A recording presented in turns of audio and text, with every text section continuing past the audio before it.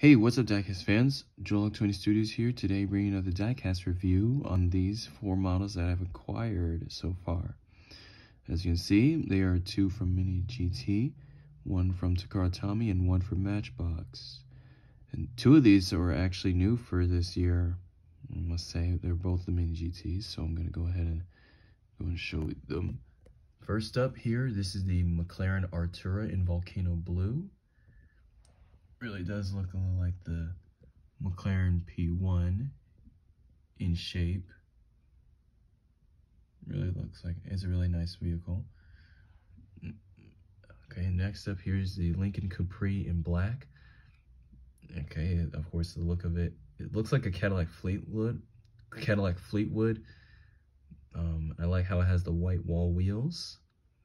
Yeah, it's a really nice looking muscle car. Then here from Takara Tomy, this is the Lotus Exige RGT. This is a 159 scale. Here it is up close.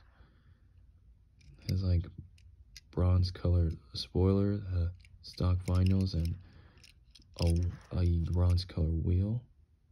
Well, line actually. Yeah, here's the other side. Yeah, really nice looking model.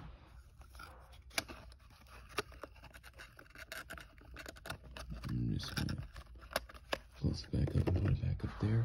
And then lastly here, this is the 1923 Mack AC fire truck from Matchbox Collectibles. It was when Matchbox was celebrating their 50th anniversary from 1952 to 2002. It looks nice all around.